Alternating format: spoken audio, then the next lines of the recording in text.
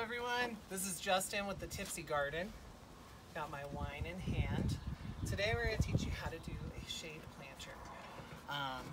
So what I first start with is when you go to the nursery, you want to look for your plants that you want to select. Any color scheme will do.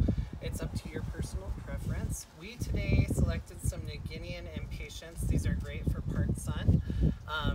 Really tough, hardy annual. We also decided to choose for our centerpiece a Color Blaze Wicked Witch Coleus by Proven Winners. And then I always like to add some Dusty Miller. This is a great one for sun and shade. It's just nice foliar accent. It's light, it's airy, really pretty stuff. And it really brings out the darker foliage when you pair it with something light like that. This one here is a Rainbow Ascot Euphorbia. In some zones that's a perennial, but here it's only an annual in Colorado, Zone 5B. And then we're going to do, for our spiller, we're going to do a little Vinca vine. And these will get little periwinkle blue blooms on them as the season progresses as well. So we'll have a nice blue and pink, just soft color palette. So, what you want to do to get your pot ready is, if you don't already have it hooked up to a drip system, get your drip tubing and set that up. You can usually tap into a main line sprinkler, and we'll do a more in-depth video on how to do that in the future. For this one in general, we're just going to hand water this because it's close to a water access and it won't be a hassle to do that and keep up on it. You want to keep in mind with your shade plants, you don't have to water those as frequently because they're going to lose less moisture because they're not in the hot daylight sun of the afternoon. So we're just going to get going here, and then we will take a look at the end at our final result and give you a little view of that. These guys have a nice sturdy root system.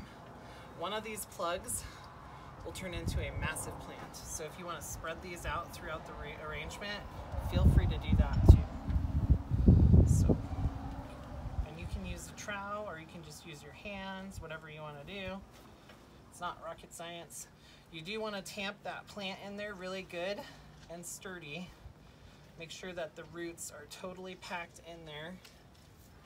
If it looks a little rough, it's because it is, and it's important to do that because that helps your plant get a good start. Now we want to get some good growth on these plants as well. So one of the cool tips that I have for you, as far as if you're planting a planter this late in the season, which is not too late to plant things, you want to get, this is called Bonide root stimulator or rooting powder. And what I do is I use about 2 capfuls for a container about this size, which this container is about probably about a 2-gallon container. And you just fill that top of that lid up, sprinkle that throughout the system, and then work it in with your fingers. You also want to add in a slow release fertilizer because you want your plants to have food. And so the directions for that are on the back of the bag there. I just eyeball it because I've done it for so long that I usually can guesswork it pretty good. But I would say for a container about this size, you want to do about 2 cups full of slow release fertilizer, and that is heat activated. So in this hot summer months that we're coming up on with June and July and all your backyard barbecues and stuff coming up, you're going to have a nice looking container in no time. So we're just going to keep popping stuff in here as we go. You could have your music going for some nice background music while you're doing this. Get your groove going, have some wine. I just want to take this guy out. If you get a plant that looks like that, it's been in its can for a long time, tickle the roots.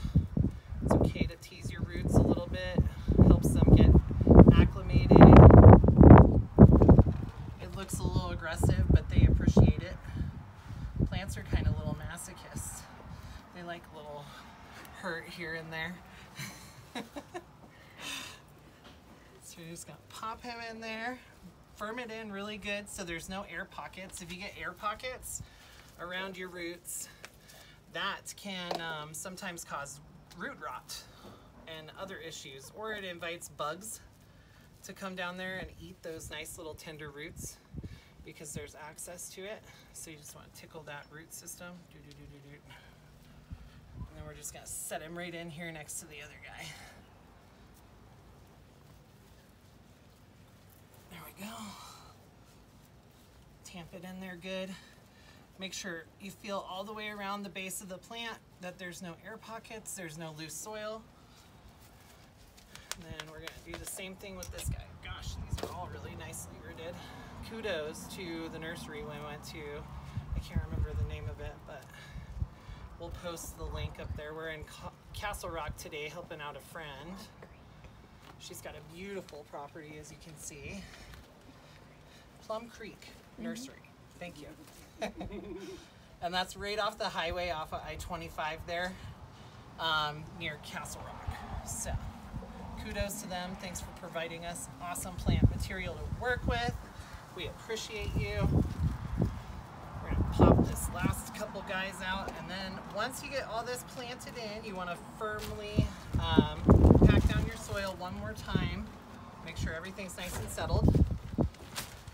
And then we're going to get a watering can and water these bad boys in and enjoy watching them grow. Other than that, I hope you guys are having a wonderful afternoon.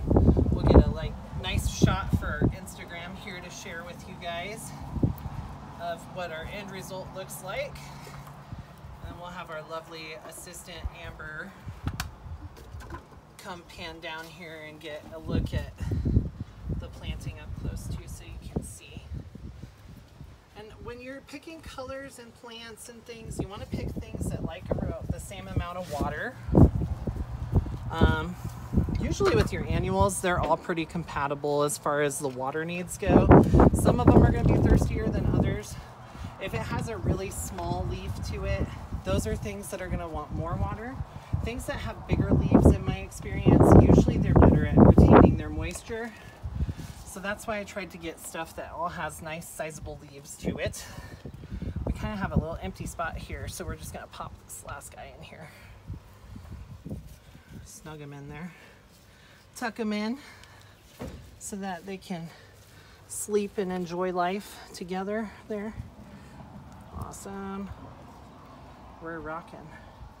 And then if you want to give them a quick look close up there, lots of nice, really bold colors, lots of fun contrast. And that is your end result there. This has been Justin with the Tipsy Garden. Enjoy your wine, enjoy your gardens.